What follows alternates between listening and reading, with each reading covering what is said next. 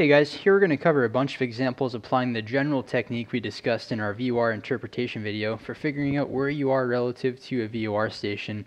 If you haven't already watched that, I'd highly encourage you to do so now and then come back to this video. I'm going to base these examples on some questions that were previously on the FAA private pilot written exam regarding VORs, and also cover a few of the more practical applications of this technique. Let's start with some examples where we're given a VOR indication, and then based on that, we have to describe the location of the aircraft relative to the VOR. For example, whether we're to the north of the VOR, to the west of the VOR, and so forth.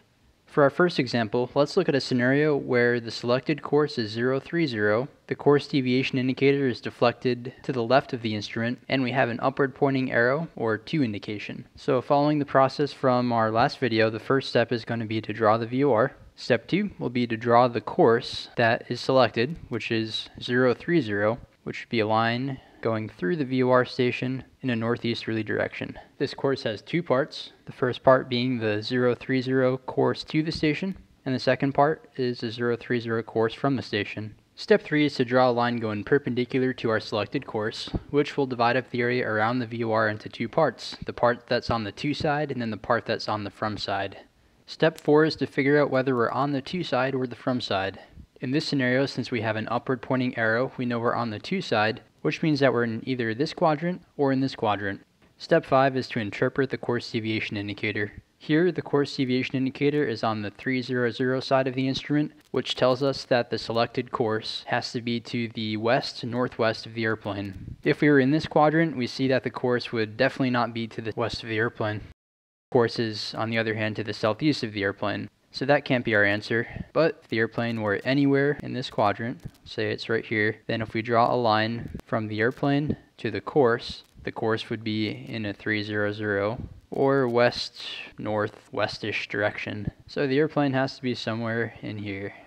Now where the airplane is exactly in that quadrant is going to depend on how much the course deviation indicator is deflected off its center. If it's only deflected a little bit, then maybe the airplane is somewhere over here. If it's deflected quite a bit, then the airplane might be over here. But for the purposes of the example, that's not important. Now in the written exam, a question like this is probably going to have several multiple choice selections where you'll need to answer, is the airplane to the north of the station, is it to the east of the station, is it to the south of the station, and so forth.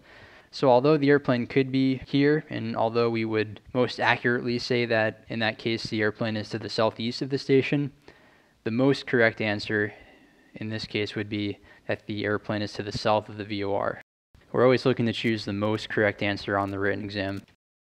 Okay, so let's move on to our next example, following the same process. Let's say we've selected the 270 course. This time the course deviation indicator is centered, and we have a from indication, a downward pointing arrow. So step 1 is to draw the VOR. Step 2 is to draw the course with its two parts. So 270 is a line going through the VOR station to the west, and then we have the part that's the 270 to the station, and the 270 from the station. Step 3 is to draw a line going perpendicular to the course so that we can divide up the area around the VOR into the to side and the from side. Step 4, we ask, are we on the to side or the from side? Since we have a downward pointing arrow, we're on the from side. So that means we're somewhere over here or somewhere over here. Step 5, interpret the course deviation indicator.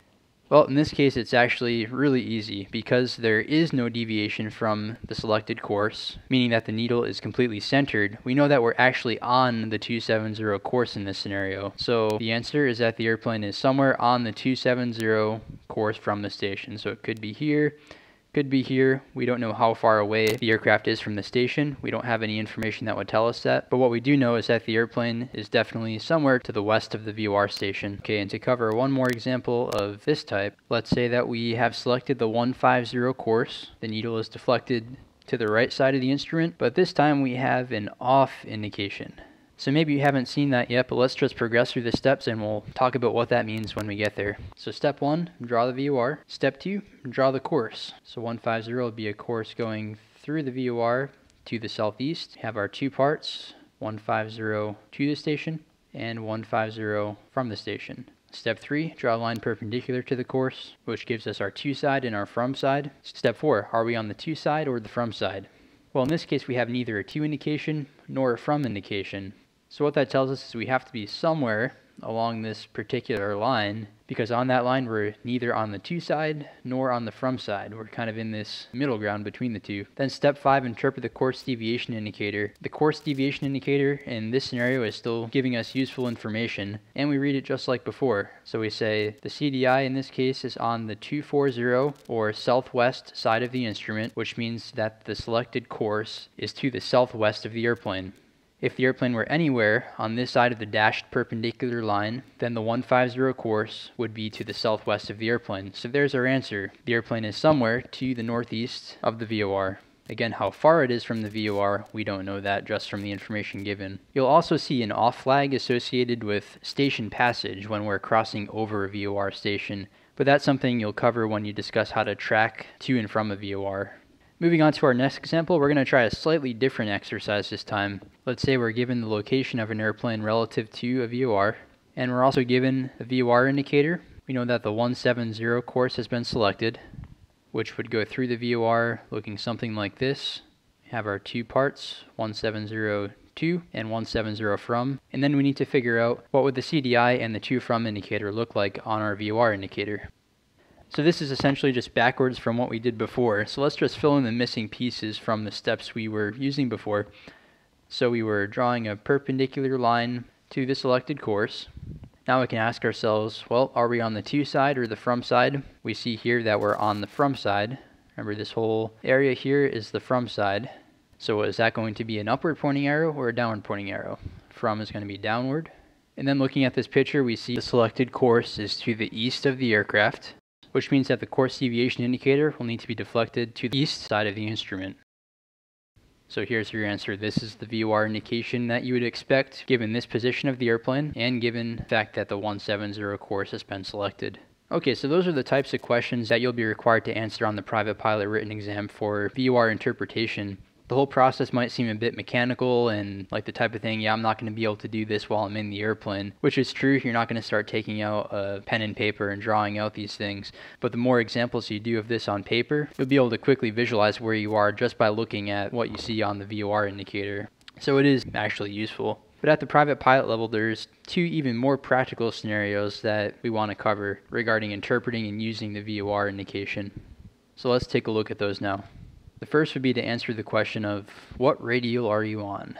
Now you might have noticed that we actually haven't been using the word radial at all. I've been strictly using the word course to avoid confusion and to give you a really simple method of VOR interpretation without adding in another term. But the term radial is definitely very important. We use that all the time. So what is a radial? You might already be familiar, but in case you're not, if we draw a VOR, we know that emanating from the VOR, we have 360 radials, kind of like spokes of a wheel, starting from 0, going to 90, 180, 270, and so forth. Each one of those lines is a radial.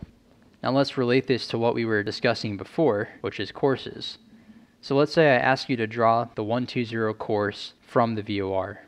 As we discussed before, that would just be a line emanating from the VOR in this direction here. This is the 120 course from the station. And all we're going to do is assign that another equivalent name. We're going to say that this is the same as the 120 degree radial. So if you're looking for a definition of radial, there you have it. A radial is the same as a course from the station.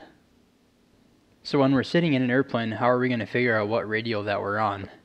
Suppose that in some example our airplane is situated like this here. We want to figure out what radial the airplane is located on. We can tell from this picture that we're somewhere to the northwest of the VOR, so maybe a 320 radial or so, but we need to figure that out for sure. So using our VOR indicator, the first step is going to be to twist the OBS knob until two things happen.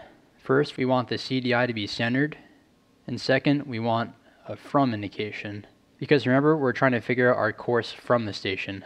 So once we do that twisting, we'll eventually see those two things. So the CDI is centered and we have a from indication. At that point, our answer is going to be read right over here. Whatever number it shows, that's the radial that we're on. In this case, it's probably something like a 320 radial.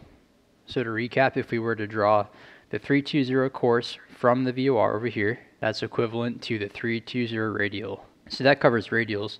The next and final application we'll take a look at is figuring out what course would it take in order to go direct to the VOR.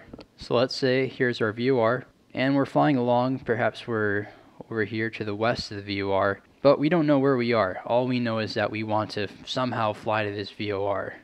Now, we're not going to talk about the technique of actually controlling the airplane's heading to get us there, but let's talk about the initial steps that would be required to do that. In other words, what course would we have to fly in order to go from our current position to the VOR? So just looking at this picture right now, we can see that the course required to go from the airplane to the VOR is 090.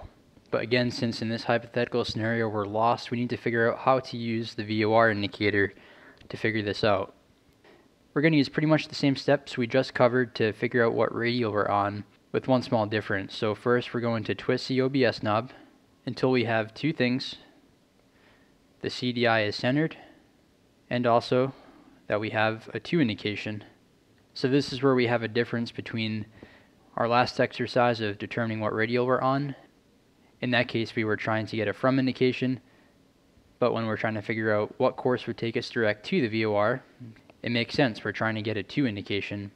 So what that would look like on the VOR indicator, our CDI would be centered, and we would have an upward pointing arrow for our 2 indication. And then, as our selected course, that would be telling us the course direct to the VOR. That's a pretty common symbol for direct to that you'll find in GPS units, so we'll use that here so you've seen it at least, direct to. So the number that would show up here in the selected course would be 090. So what we would do is turn so that our ground track is in a 090 or due east direction. So finally, to relate this to a topic that we discussed at the end of our last video on VOR interpretation, the reason that we want a 2 indication for this scenario is to avoid reverse sensing. In theory, we could still track to the VOR if you didn't follow these instructions, if you had set a from indication instead of a 2 indication, but it's not advisable. It's going to make your life more confusing, so my recommendation is to always track direct to a VOR with a 2 indication. So I hope that helps you better understand the theory that we talked about in the last video, but if you have any other examples you'd like me to cover, or questions on the examples we covered in this video, please comment below.